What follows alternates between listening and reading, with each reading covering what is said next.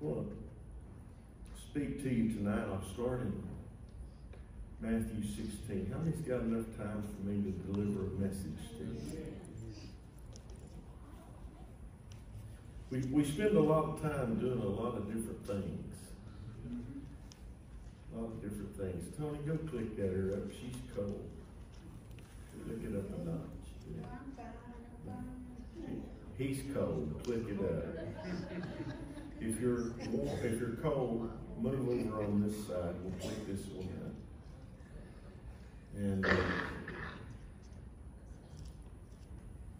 y'all want this other one up too? If you get cold, just mash that button up. Don't mash it down. You'll get colder. But I have something I want to deliver to you tonight, and I believe it will help us. I was on the porch today talking to my friend Henry Ford, Brother Henry Ford. And we were sharing the scriptures. He brought something up. I'm going to probably preach on it on Sunday. But he brought up something that was quite like nothing I ever thought of before. The power to have someone in your life to discuss the scriptures with. So if you come back Sunday, you're going to get to maybe I'll be able to form around our conversation. And he touched me in that. And I recognized, Brother Marvin, that all of my life, I have had somebody like that in my life. Now, I don't know if you recognize that, like I'm going to probably make a point of it Sunday, but one reason the church is so important is so that you can come and we can have this time of hearing the word. But it's critically important for us to have those people in our lives that we can call and say, hey, he did it before church. He said, hey, I was reading something. He started sharing that with me, and it touched me. Yeah. So if you come back Sunday, maybe I may go that direction. Matthew chapter 16 is tonight, verse 13. When Jesus came into the region of Caesarea Philippi, he asked his disciples. He asked who? Who do men say that I, the Son of Man, am? The Son of Man am. He asked them. They said, some say John the Baptist, some Elijah, others Jeremiah, or one of the prophets. He said to them, but who do you say that I am? Yeah. Let me ask you tonight. Everybody look up. Who is Jesus to you? Mm-hmm. Peter answered, you're the Christ, the Son of the living God. Jesus, in verse 13, he said, who do men say I, the Son of Man, am?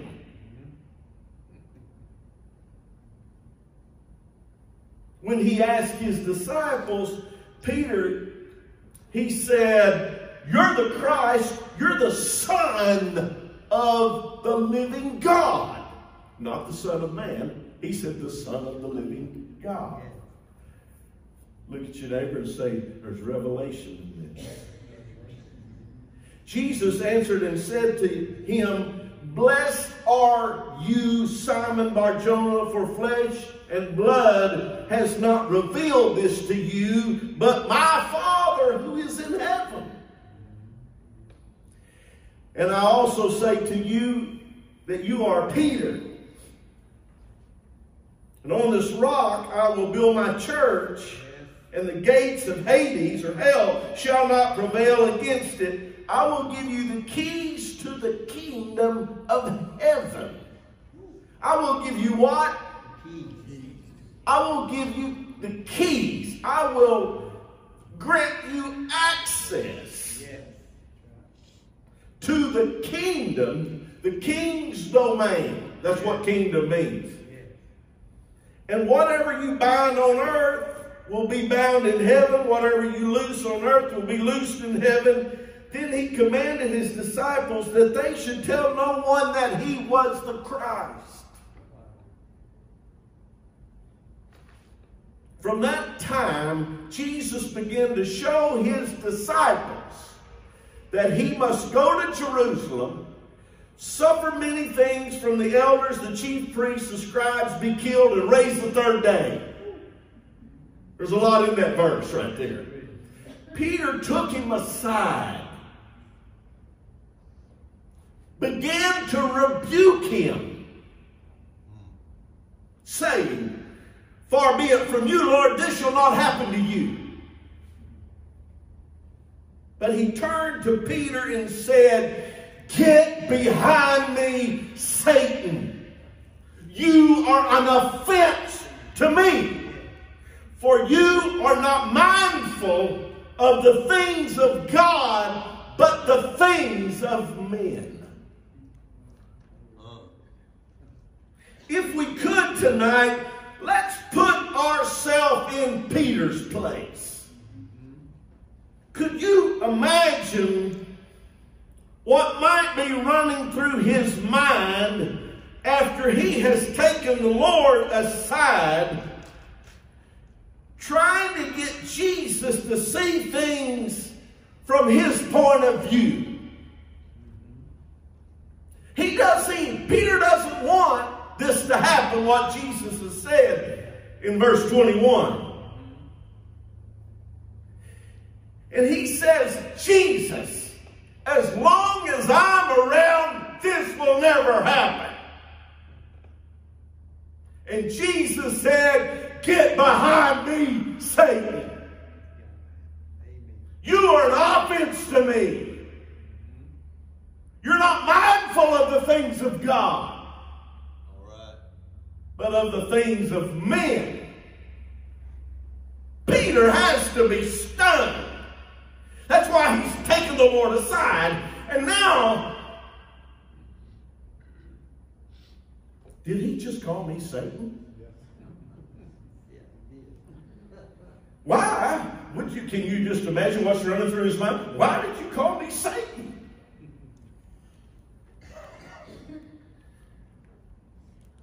Called you Satan because you are not for the reason that I am here. You and I aren't on the same page, Peter. You don't get it, Peter. Well, I watched a lot of people that didn't get it. You're not mindful of the things of God, but rather you're more mindful of what you want than what God wants. Peter, you must think I'm just ad-libbing here. You must think you know more than God, son. Let's get to that. When we think we know more than God. When we think we know more than God. The danger of our own ideas. Amen. The danger of our own thinking, our own reasoning. See, pride comes in a lot of different shapes and forms. Pride even comes in the realm of good intentions. There's a saying that says, the road to hell is paved with good intentions. Man's philosophies, man's theory, man's religion. Paul said this in 1 Timothy 16, for the love of money is the root of all evil. Which while some coveted after they erred from the faith, they what? Erred from the faith, pierced themselves through with many sorrows.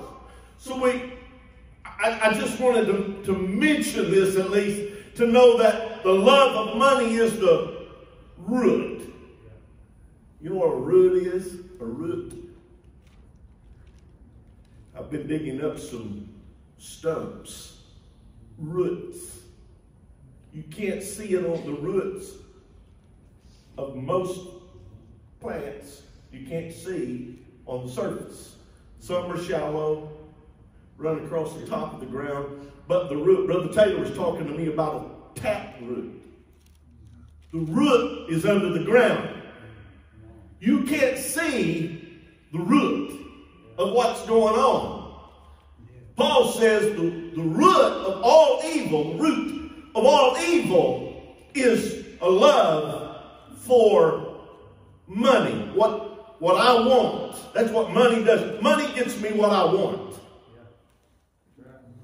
And he says, be careful of that, because many have erred from the faith over this root. Proverbs says this, 6:16. There are 6 things the Lord hates. Amen. Okay, 7 are an abomination to him. First thing he mentions is a proud look, a lying tongue, hands that shed innocent blood, a heart that devises wicked plans, feet that are swift in running to evil, a false witness who speaks lies, and one who sows discord among the brethren. 7 things listed by the wisest man that ever lived outside of Jesus. And the first thing he mentions is pride. Because we know Proverbs 16:18 says, pride goes before destruction, a haughty spirit before a fall. Destruction of what? Relationship. Destruction. The thief comes not. John 10. The thief comes not but for to kill, steal, and destroy. Pride comes before destruction.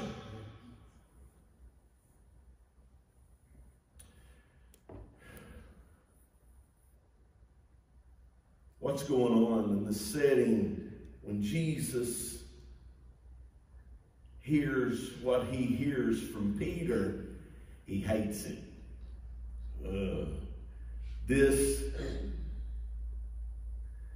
He hates it so much, he calls Peter Satan.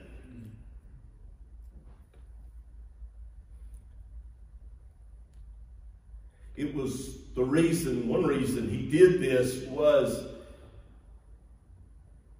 because of Peter's pride. You got to think a whole lot of yourself to rebuke Jesus. Come on. Come on, man. Peter doesn't know it, but he's in a test. When the test came,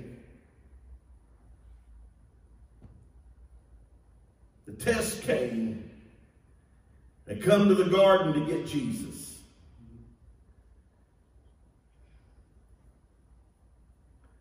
That night,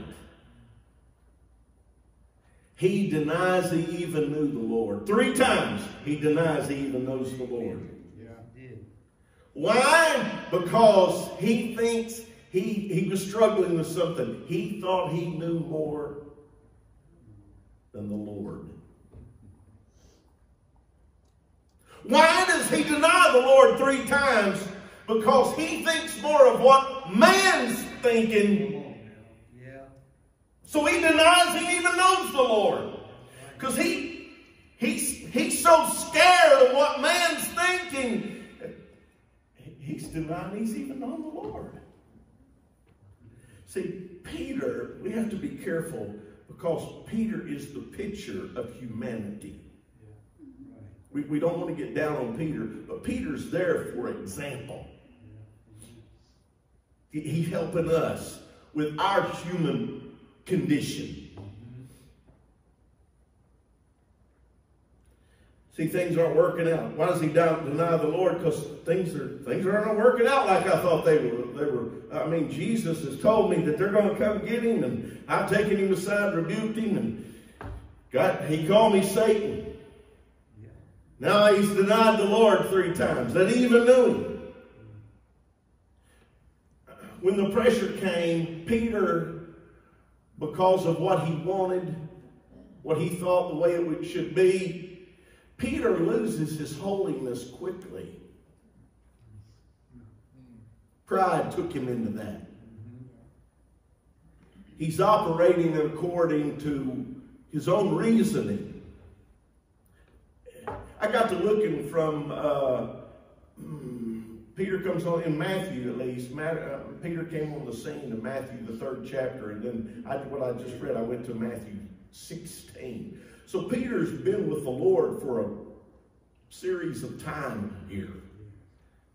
This thing didn't just jump up and bite him. He's been through the teaching. He's watched the miracles. He's gone through all manner of things with Jesus.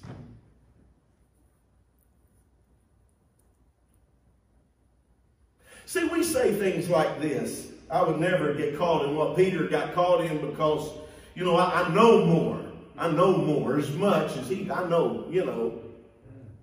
I hear people say things like, you know, if I knew a prophet, if I knew a real prophet, if I received that word from the Lord, then I would know better how to prepare myself. Peter is with the prophet. Peter is hearing the word of God. And he still is struggling with his own reasoning.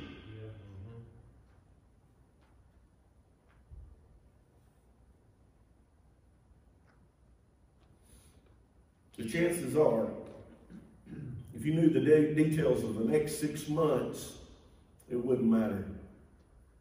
You most likely would still be doing the same things you're doing today.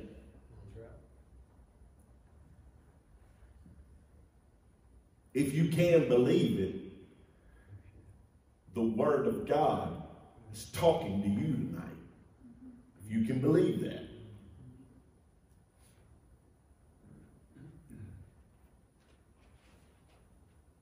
You ever know the person when the pressure comes, you don't get the answer you want, doesn't go the way you think it should, and you lose your holiness quickly. Remember when Jesus, he's on the way to Jerusalem, he rides a colt into Jerusalem. They've lined the entrance, the roadway into Jerusalem. What are they doing? They're throwing palm branches in the road. And they're crying out, Hosanna! Blessed is he who comes in the name of the Lord. But things don't go the way they thought they would. And a few days later, the same people are crying, crucify him. Because of our pride, because of those underlying root issues,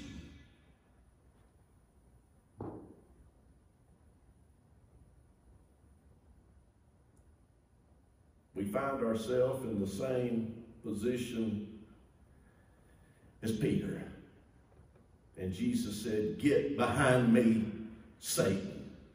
You're an offense to me.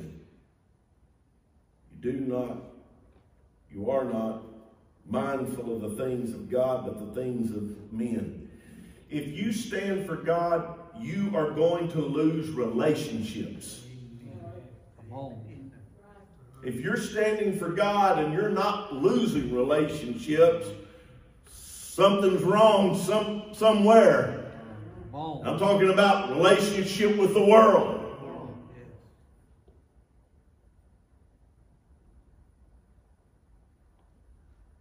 What caused Jesus to say, "Get behind me, Satan"? Well, Jesus knew the will of God. Peter doesn't know the will of God. Satan. I did a little study on Satan.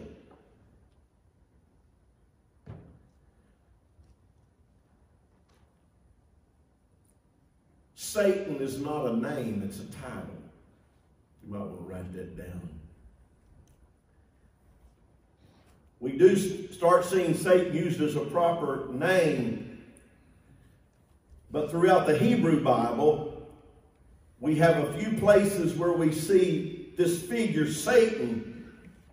It's more of a job title. It refers to the accuser, the one who accuses, the one who, this title, in fact, is the revelation of who he is. He's the opposition of God. He's the adversary.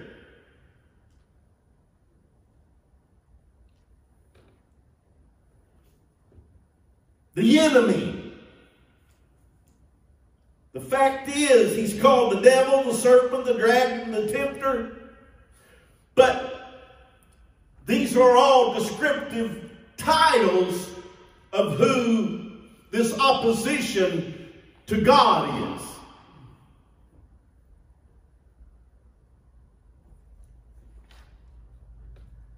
Someone says, well, Lucifer was Satan's name. Lucifer is found in Isaiah 14 and 12 and simply means this, morning star. And I'm reading this. Where did you get this, brother? Well, I'm reading about this.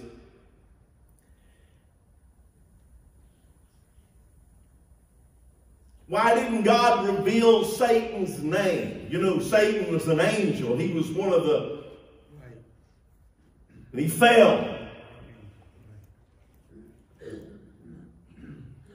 Jesus calls Peter Satan not because he is Satan. That's right. It's because Peter has now taken the role of opposition to the will of God. Right. So I've never heard this before. Come on now.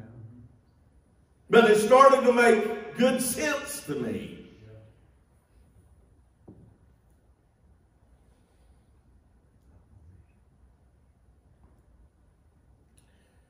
What's Peter missing?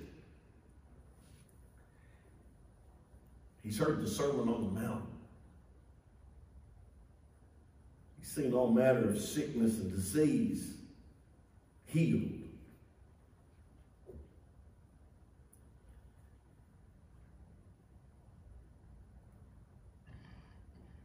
He believes in the Lord.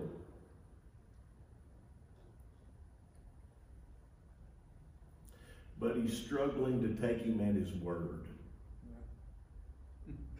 Or, Yeah. oh my goodness, what? He believes in the Lord, but he's struggling to take the Lord at his word. How many Christians do you know believe the Lord? They believe in the Lord, but they're struggling to take the Lord at his word. Well, we don't believe that. We're Baptist. We don't believe that. We're Methodist. We're Pentecost.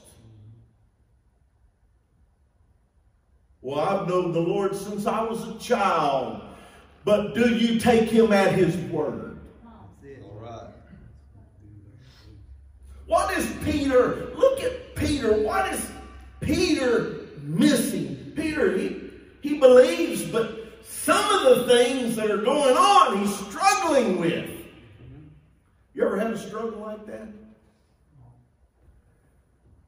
You have, whether you can sit in and think about it right at this moment. You've had some struggles.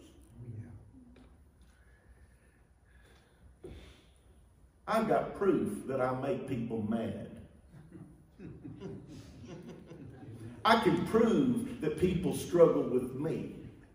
I could call names. I shouldn't do that, but I could. So we got struggle. At times we got to be careful, because if we don't watch it, we'd be a whole lot like Peter. What is it Peter's missing? His faith is developing. He's denied the Lord. Now he's ostracized from all the other disciples. He's off by himself now. But after the resurrection, Jesus said, you go tell my disciples and Peter. Come on back, Peter. It's a picture of our humanity. It's a picture of the man who thought he knew, but he didn't. But I want to read something to you tonight, Cody. Acts chapter 2. Verse 14. I'll read it where you just sit there and listen. Peter stood up with the 11,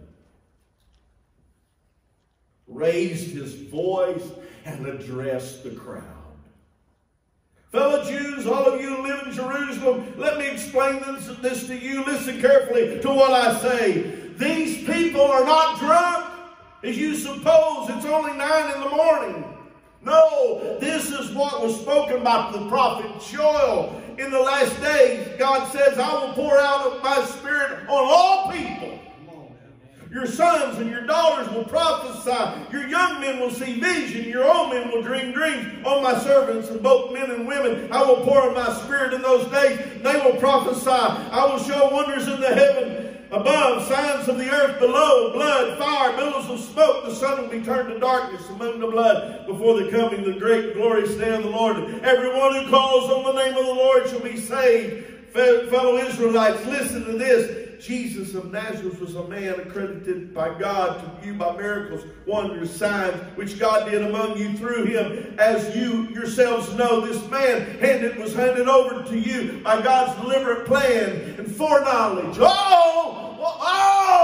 What he got into? He got into the will of God.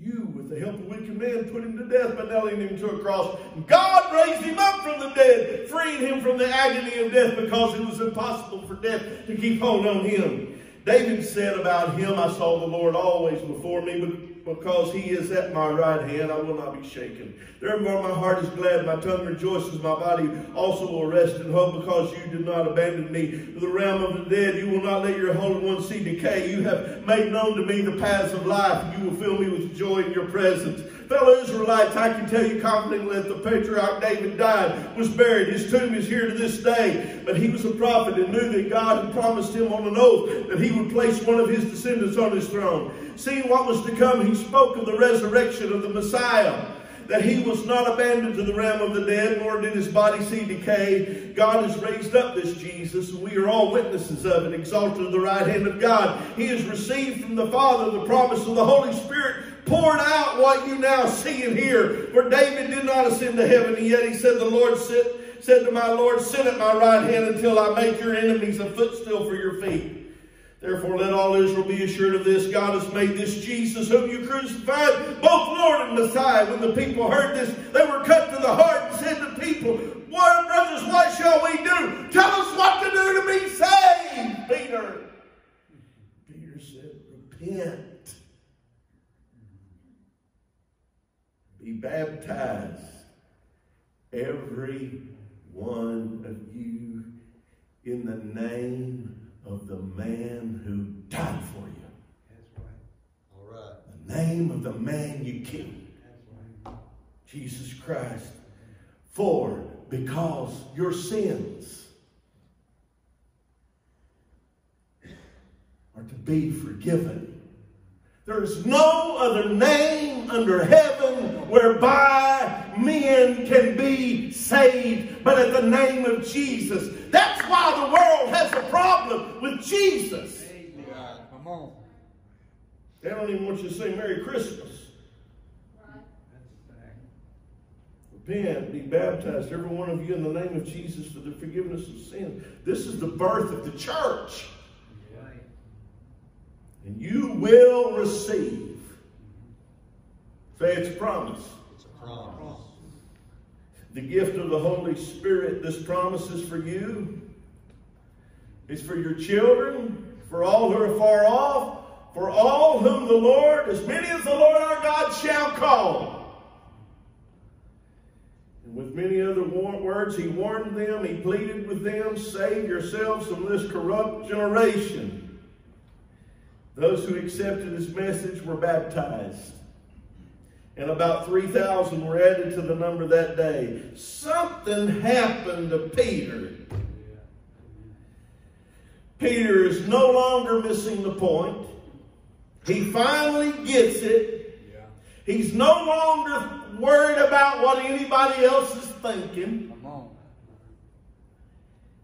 Because he's been filled with the Holy Ghost. His pride is not running him. All right.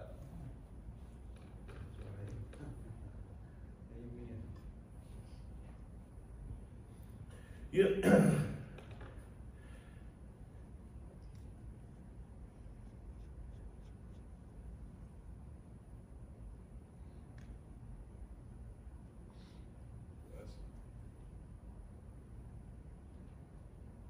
I was standing there tonight and there, Tom's praying so that all of you will understand he's about to baptize this man and woman.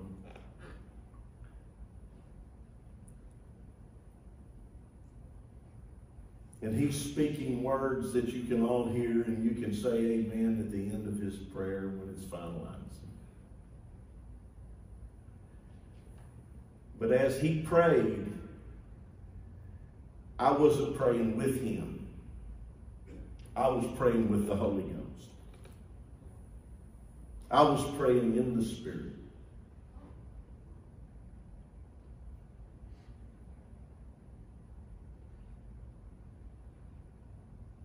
Because there is a place, and it's called the baptism, where you're not praying out of your own intellect and your own reasoning. You're praying out of your spirit. How many in here has got a spirit? Raise your hand if you got a spirit. Most of the time when we pray from our soul, the seat of our emotions, the personality of who we are, and how we feel about whatever's going on, our flesh. But when the Holy Spirit comes in, he has the ability to access our spirit. And our spirit in him, that's why tongues were given. Tongues were given. When a man speaks in tongues, the Bible says he's not praying to man, he's praying to God. That's right. A lot of times we're praying prayers so that man can hear and agree in it. Nothing wrong with that. But there's also a prayer in the Spirit, in the Holy Spirit, through your spirit. Come on. And what he does, he prays for things that you don't even know how to pray for. Amen. Amen. Yeah. You ever been in a place you said, I don't know what I'm going to do? Raise your hand if you've ever been in a place. That's when you need the Holy Spirit to pray.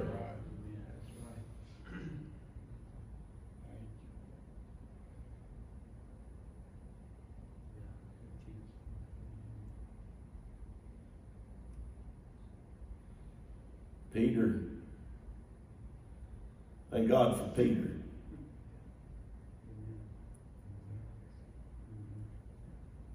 Jesus used Peter to help us see our humanity of who we are.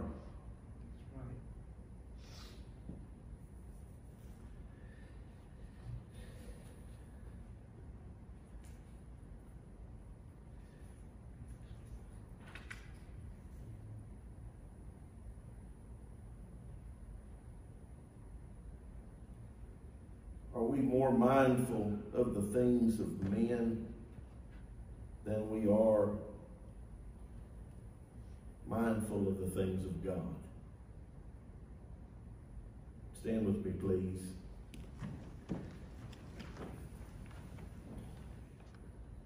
Wow.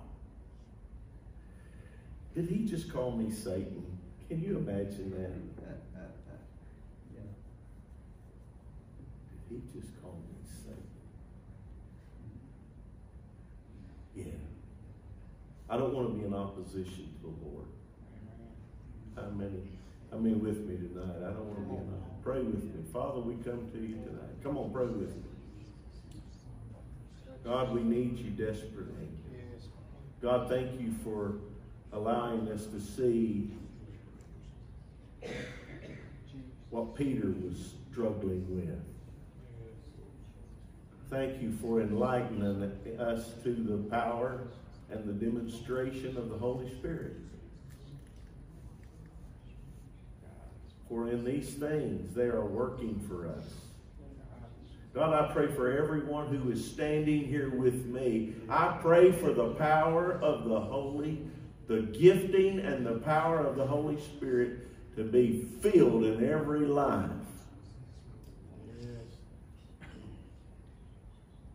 For your word says that it is for those who obey him, and as many as the Lord our God shall call. And I believe you've called us. In Jesus' name we pray, and the whole church said,